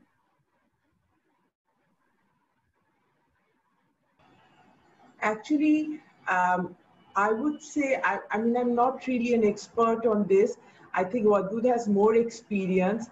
But what I feel is that if the platelet count is actually low, then I would give I would continue the dual antiplatelet, but I would give it at the lower possible dose. And I remember, Khalid, you presented a case once of a very complex case that you did. You presented it in one of our conferences where the platelet count was low. And you said, I remember, if I'm not wrong, you said that, I mean, this low platelet count actually might not completely correlate with the thrombogenicity of that person. I mean, that was like 3-4 years ago that you presented that case, right? And you said that you gave the patient dual antiplatelet, you continue to do that. So you are more qualified to tell me about what you did, because he has a practical experience where he was treating a patient who had definite thrombocytopenia, right? So Yes. what did you do, Khalid? Thanks for remembering, ma'am. It was a case of autoimmune thrombocytopenia with autoimmune hepatitis, with what we call is Evans syndrome. The patient had a platelet count of around 30,000, and the low platelet count doesn't mean that the thrombogenicity of the platelet is reduced. The abnormal platelets can be more thrombogenic. And at that time, when we did the case, the bivalirudin was not available in our country. To use the traditional heparin, and we use the bare metal stent, and we gave clopidogrel for a very short time. Actually, the clopidogrel we need to avoid, because clopidogrel can directly cause thrombocytopenia. So we feel if there is a tendency of reducing platelet count, we better change to ticagrelor. It is a relatively safer drug, and we don't need to worry too much, but the patient is sometimes worried. If the platelet count is less than 100,000, or if there is no spontaneous bleeding, so we need to safely continue with the antiplatelet agents. But we need to check whether there is any bleeding, and we have to change the drug in time. So any other analyst would like to comment on this issue? Can I have one question. What would I want to learn from you?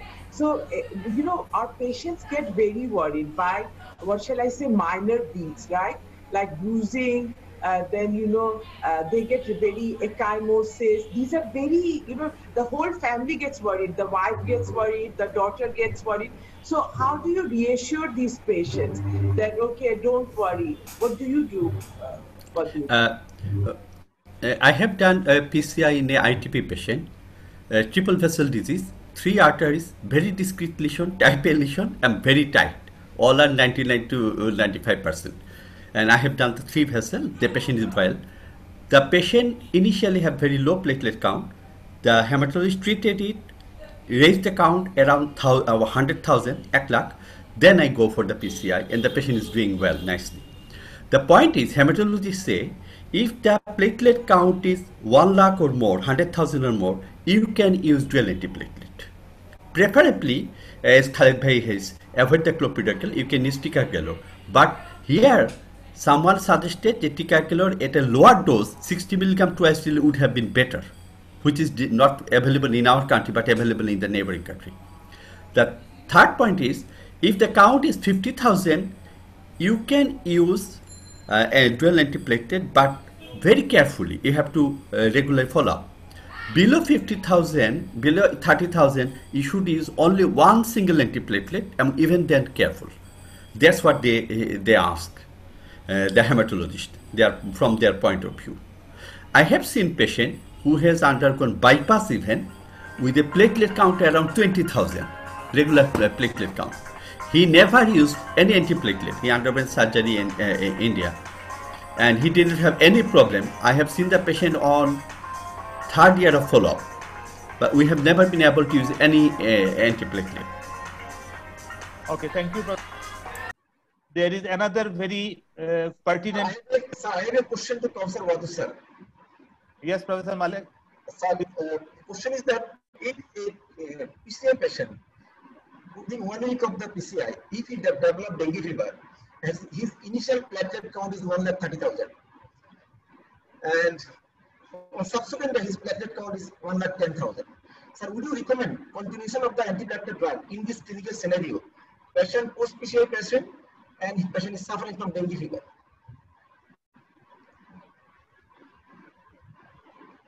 Sir, you please unmute, sir. Vadud, unmute. Please unmute, Professor Vadud. Sorry. In that case, you have to be very careful because these aspirate topicals, they are irreversible inhibitor of platelets. So it's better to use reversible platelet inhibitor like ticagrelor. That one is better. And I would have choose only ticagrelor for the period, stopping the aspirin, don't using the clopidogrel, which are permanent inhibitors in that case. And I would look after it. If the count is 50,000 below, I would stop it temporarily. Okay. Thank you, Professor Vadud. There is another very interesting question from Dr. Mamun Reza.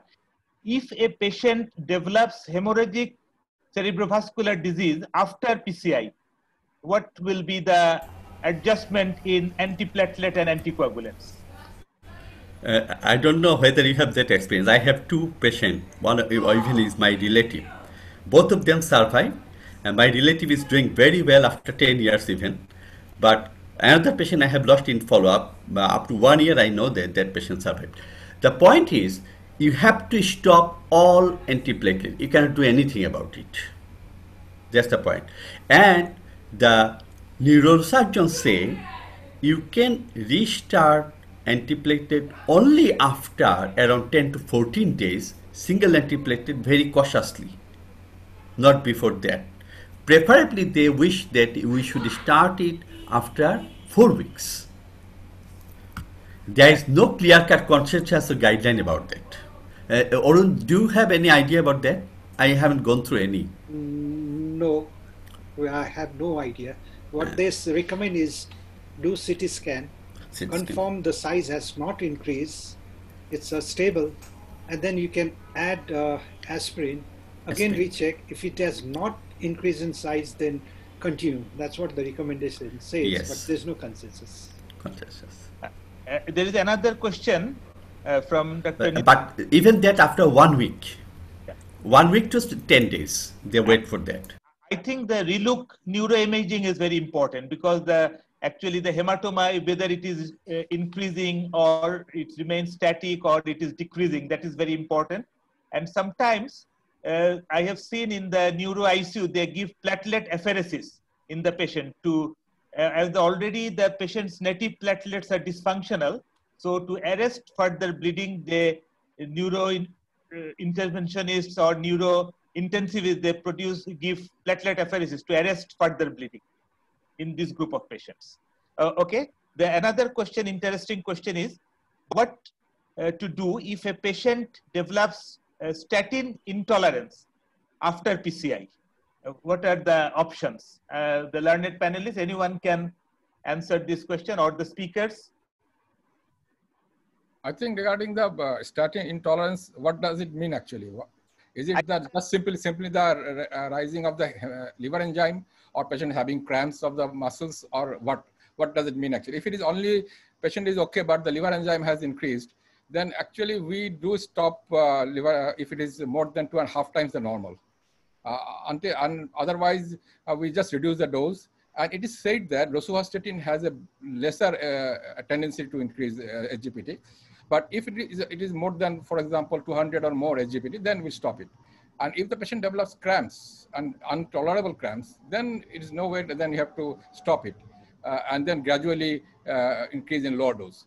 It all depends on the situation of the patient actually. Do we need to... Can I add something? Sure. If the patient develops myositis, statin is absolutely contraindicated. You cannot use it anymore. If you have rising liver enzyme, very interestingly, stop the statin, use ursodeoxycholic acid, and restart at a lower dose, preferably rosuvastatin, after 2 weeks. You will find out you are not having any problem. The third is, if the patient cannot tolerate statin, some people have some sort of allergic reaction or something, use another statin. You may find out the patient can tolerate another statin well. In general, rosuvastatin is better tolerated.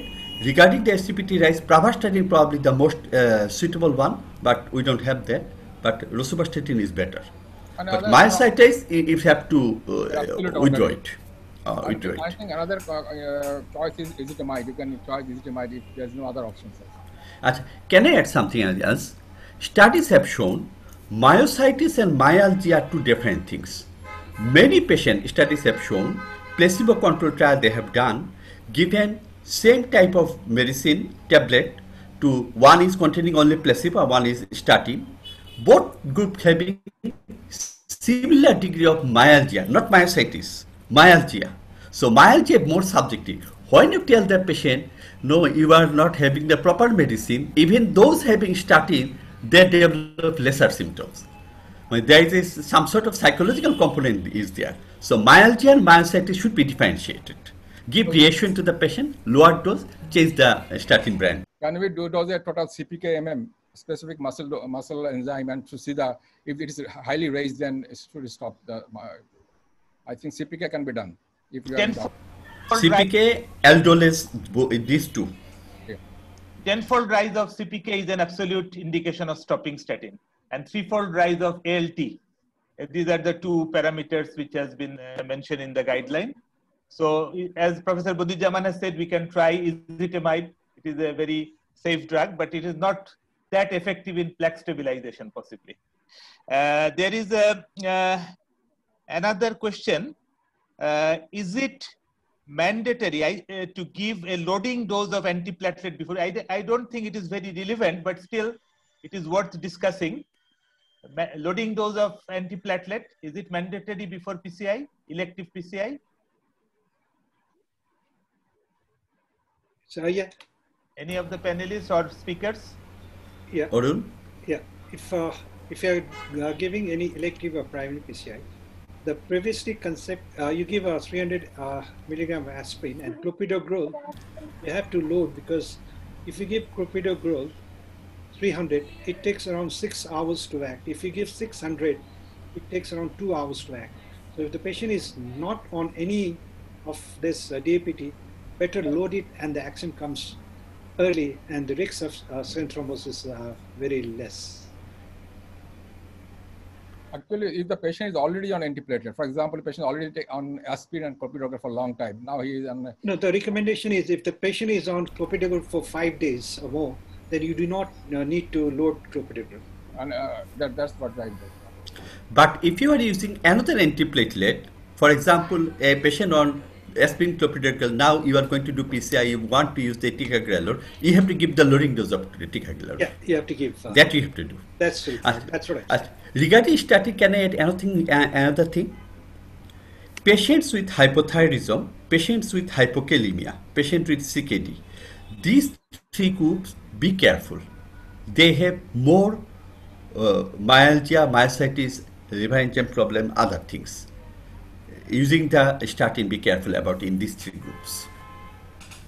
Padut, we are fortunate that we are not using many doses of simvastatin, because simvastatin is very notorious for causing myositis and myalgia. But in USA and UK, they are using a lot of simvastatin still nowadays. Yeah. The cost concerns actually. It's cheap. So another question, is it mandatory to use statin even after 4 years of PCI? I think it is on... Can I say something? The celebrated cardiologist Eugene Braunwald, he became 90 this year. He is using statin from the very beginning.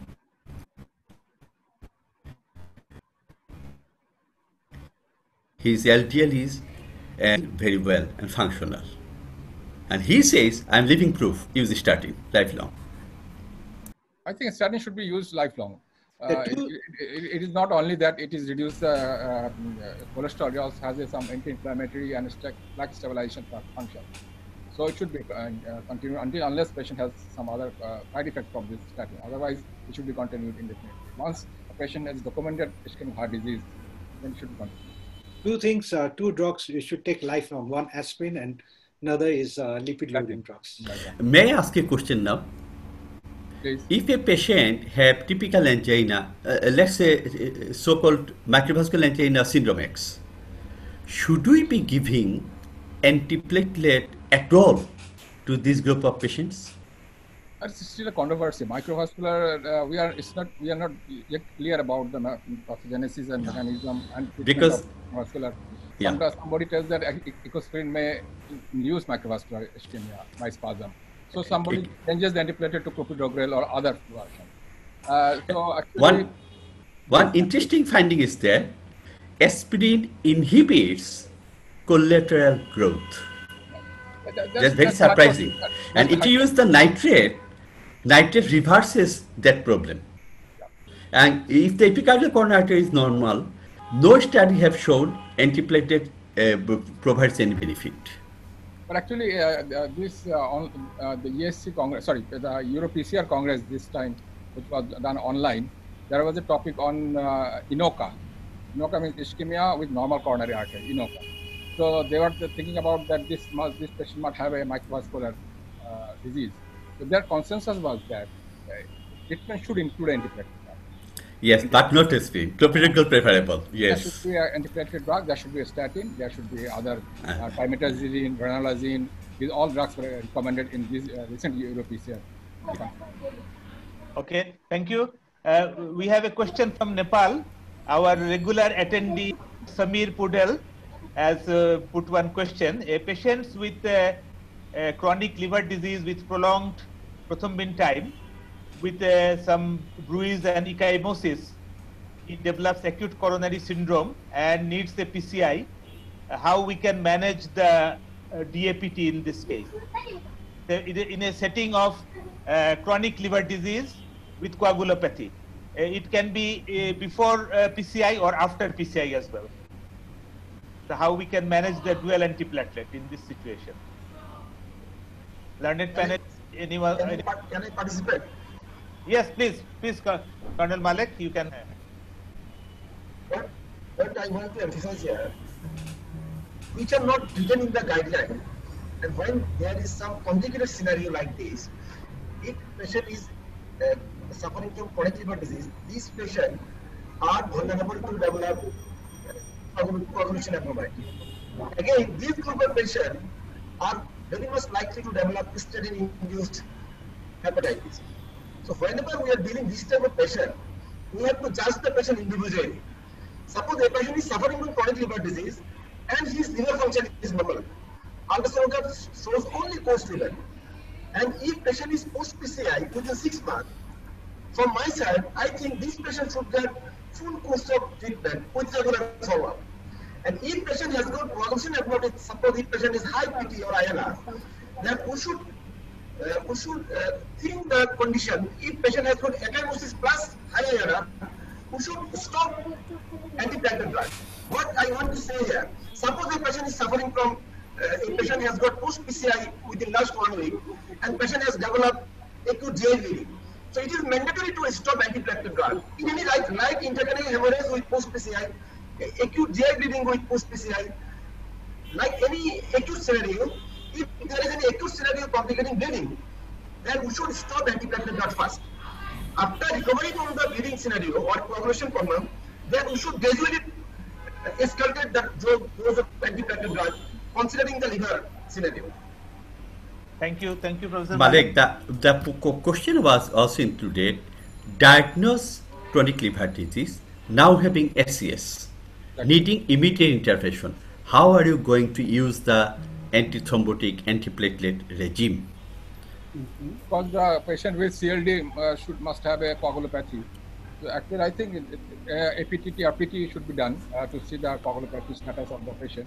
And it depends on the level of the coagulopathy patient having due to chronic liver disease. If it is mild form, DAPT should be can continue with safety. But if it is an acute fulminating hepatitis or something which has very moderately severe condition, then I think we should reconsider doing a single antiplatelet and all of the patient. Because you see, that is antiplatelet and that is anticoagulant. There is different mechanism of action. Liver disease is producing anticoagulants. It increases APTP or PT. But sorry, and yeah, we are using antiplatelet. So these are different. Antiplatelet and anticoagulant are two different issues. So anticoagulation and antiplatelet should not overlap with each other. So in this Yeah, can I add something? bivalirudin would it be helpful than heparin? Can I add something? Yeah, sure. Please. Yeah. One thing is that, as Bodhiton Bhai has said, consider a thrombus. It's a wall. The wall is formed of bricks, that's platelet, and the cement, that the matrix is coagulant factors. So here the coagulant factors are deficient. So we should be careful about using heparin. And also you should remember, CLD patients have lower platelet count. And this They have low grade of bleeding. And also CLD patient have special varices. We don't know about the variceal status. So if I want to use it, I would be using dual antiplatelet very quickly with one including ticagrelor, that's reversible, and stopping the aspirin very quickly. And using preferably, as Ashok was mentioning, bivalirudin I would have preferred, or heparin very low dose.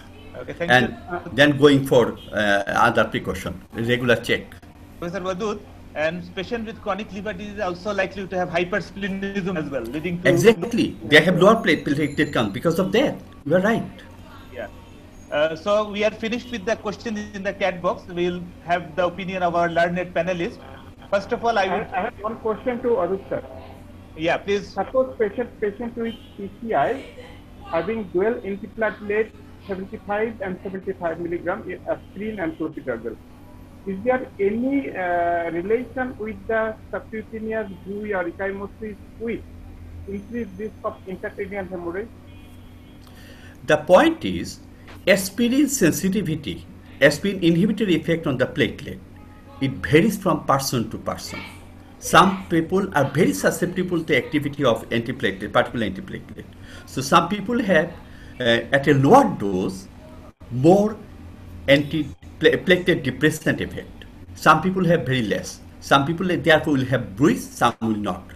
What I would prefer? I would have preferred in those cases lower dose of antiplatelet. I would have given prasugrel 5 milligram, or in case of ticagrelor, I would have preferred 60 milligram twice daily. Some studies suggested, but I have not undergone any consensus statement on that. These are all personal experience-based studies and case reports. No, anyhow, has it got any relation with increased risk of intracranial hemorrhage? The dose of developing hemolysis, there is increased chance of intracranial hemorrhage like this. Prasugrel has the highest tendency of developing intracranial hemorrhage. Yes. The second is clopidogrel. Lowest is ticagrelor. Yes, sir.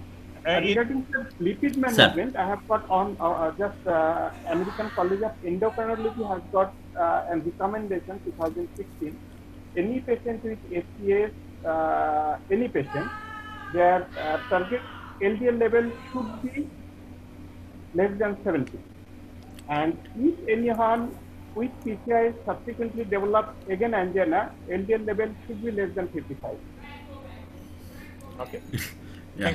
Thank you, Dr. Ashok, for your nice comments. Now I would come to our learned panelists. First of all, I would like to come to our chief consultant, Professor Fadila Malik. In the advanced country, patients undergoing coronary revascularization, including PCI, need to enroll to a formal cardiac rehabilitation program, which we don't have in our country. So do you find this as a hindrance to a proper follow-up of PCI patients, actually, because we don't have an organized cardiac rehabilitation program? And your overall opinion on this today's presentation. Thank you.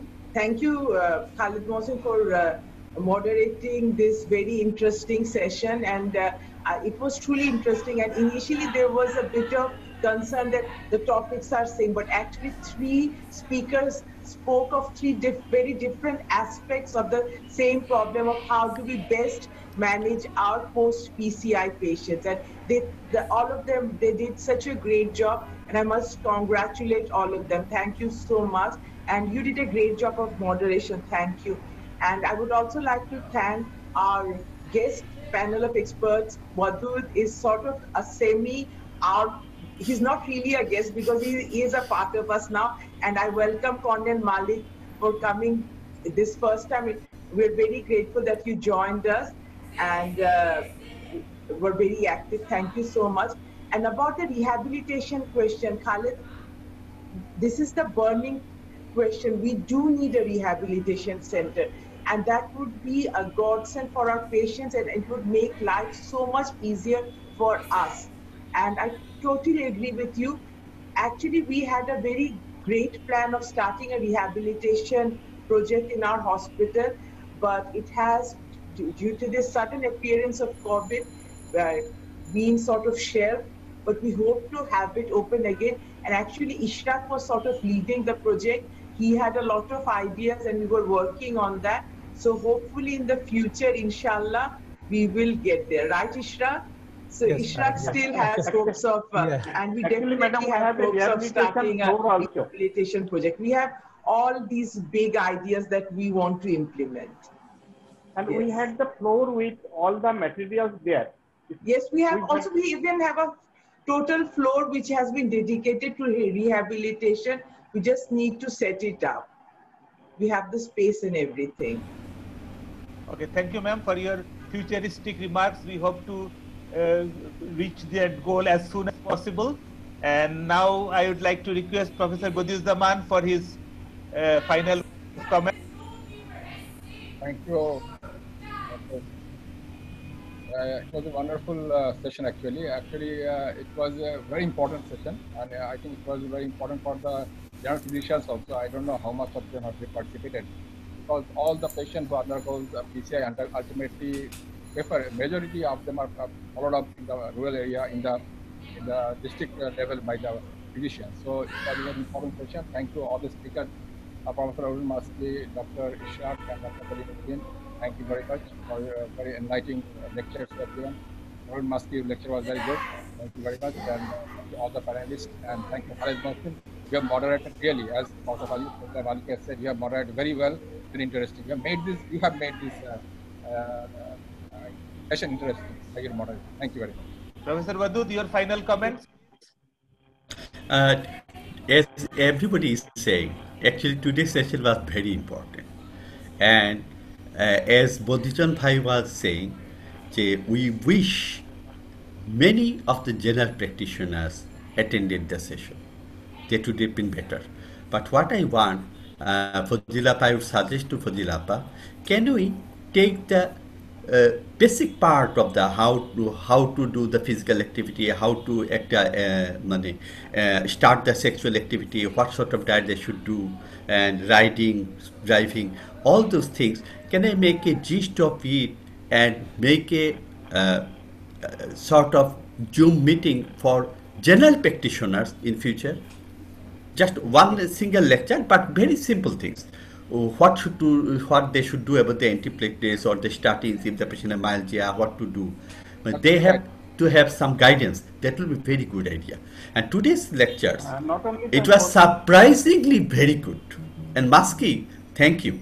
You have done a lot of research, and I have just recorded it, so it will be a very helpful thing for all of us and everyone else. Ishraq and Kolim, as always, you two have done a very nice job. Thank you. And Fazilapa and Khalid Bhai, thank you again for letting us in this session. Professor Maski, your final comments? Oh, thank you. Thank you, ma'am. Thank you, Khalid Bhai. As a student, I feel privileged to talk in front of you. Thank you very much. And Bodhizaman Bhai, Professor Wadud also, and everybody, thank you for joining. It was a great lecture, Maski. We really enjoyed it. Thank you, ma'am. It was a great lecture. So, Professor Colonel Abdul Malik, your final words of wisdom, please. In presence of my four respected teachers, I have nothing to comment because it is an educational forum. So I want to have some point to share with my junior colleague. As all post-PCI patients, there are two important enemies.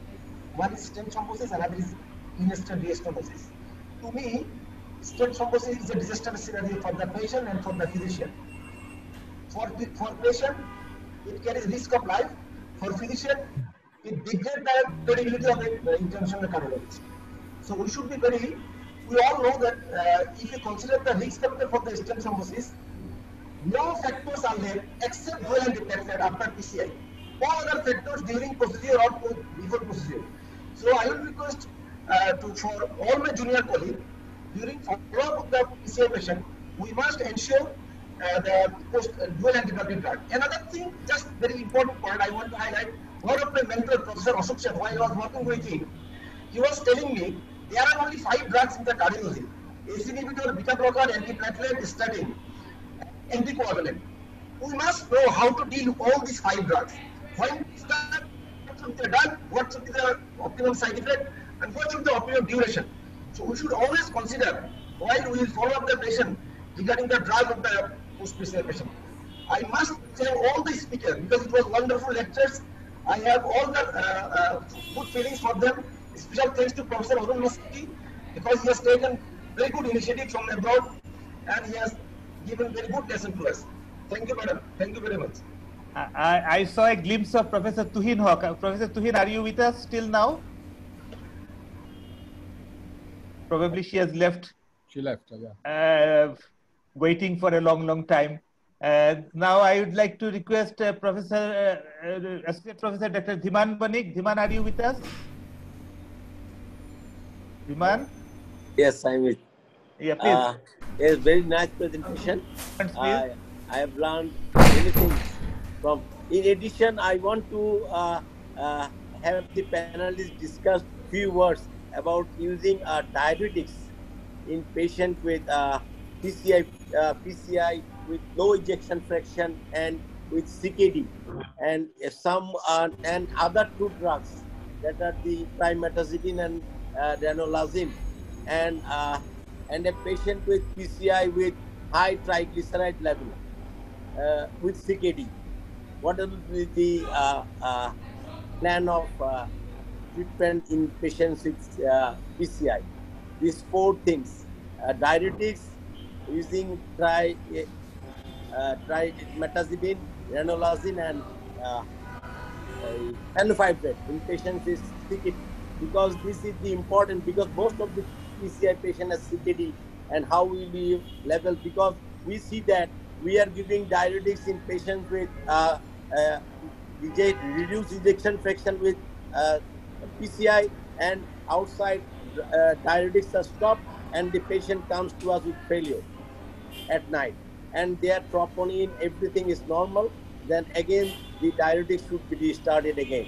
And what should be the management, and when this should be stopped, or these things I think is almost, we talk mostly about the antiplatelets.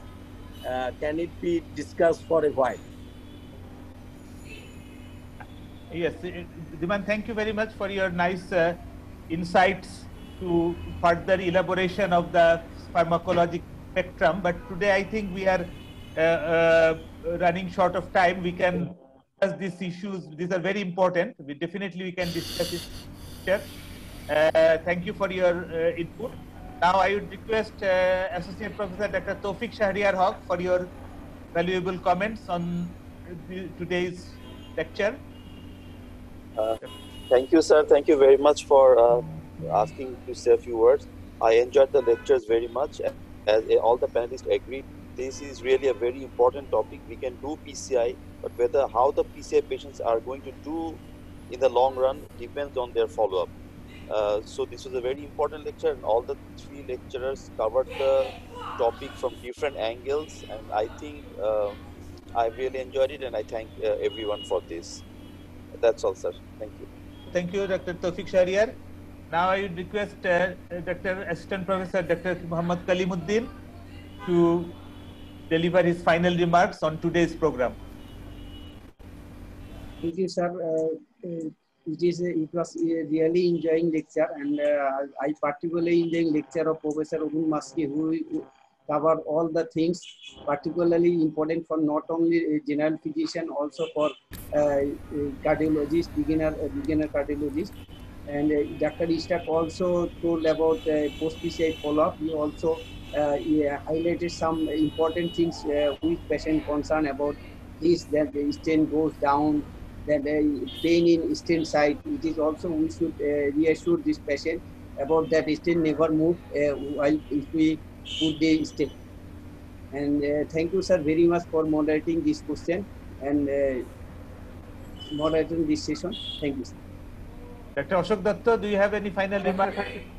No, thank you, sir. Thank you. Actually, I like to request Fazila ma'am and also ICDI Professor Odit Chaudhary sir regarding the post-PCI and also the post-MI patient management for the, not only the cardiologists but also for general practice and internists. That is very important. And I like to thank all the three speakers. Great job they have done. And I have really learned a lot. Thank you everybody. And consultant Dr. Mir Ishtaquzzaman, your final remarks, please. So thank you, sir. I'm really lucky to be here. And you know, when you listen to all these experts and so it enlightens your knowledge too much. So I'm really lucky. So thank you all, sir. Thanks for this beautiful, how to tell you, this beautiful session. Thank you, sir. Thank you, Dr. Ishtaq. If anybody has got to speak any final words, I request them to do so. And if not, I would like to thank Incepta Pharmaceuticals for their technical support in organizing this very innovative educational venture. And I'd like to thank the Academic Council of National Heart Foundation Hospital and Research Institute for continuously organizing this type of educational endeavors to enrich the senior, mid-level, and the junior cardiologists. And if there is no other issues to discuss, I would like to conclude today's session with the kind permission of the chairperson, our respected mentor and chief consultant, Professor Fadilatun Malik. I would like to end today's program. Wish you a nice evening and hope to see you in our next program in a greater number and with greater enthusiasm. Thank you so much. Thank you, sir. Thank you.